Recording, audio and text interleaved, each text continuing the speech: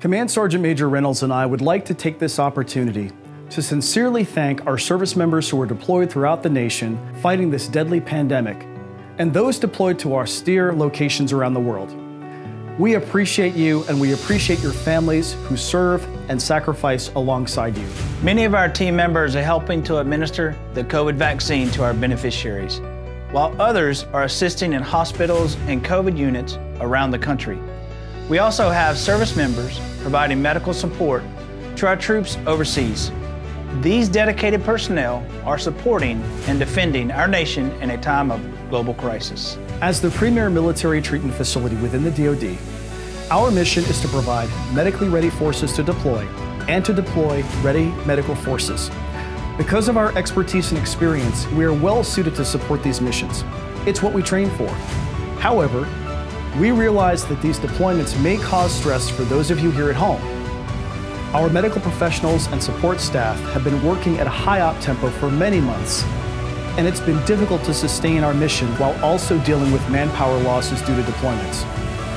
To help alleviate some of this stress, leaders across our organization are working to identify which services can be temporarily curtailed to ensure we can sustain our primary healthcare mission and support DoD operations simultaneously. We are counting on you to let your leadership know what we can maintain and what can be reduced as we continue to battle this terrible pandemic. We expect these service adjustments to be mostly transparent to our patients. However, as we support these efforts, some services and sections may be impacted temporarily. For example, patients may experience longer than normal wait times in the lab or at the pharmacy. We ask for your patience as we continue to support our nation and work to combat this pandemic.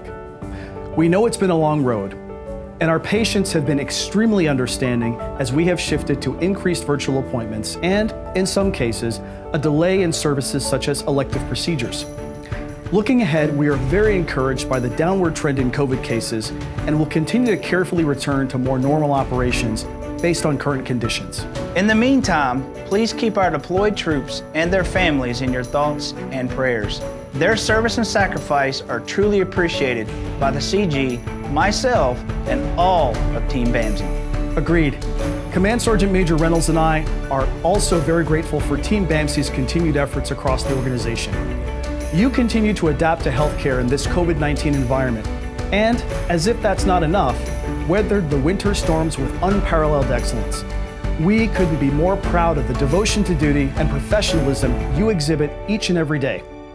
Please know that you are valued and appreciated by our leaders at every level. One team, one purpose.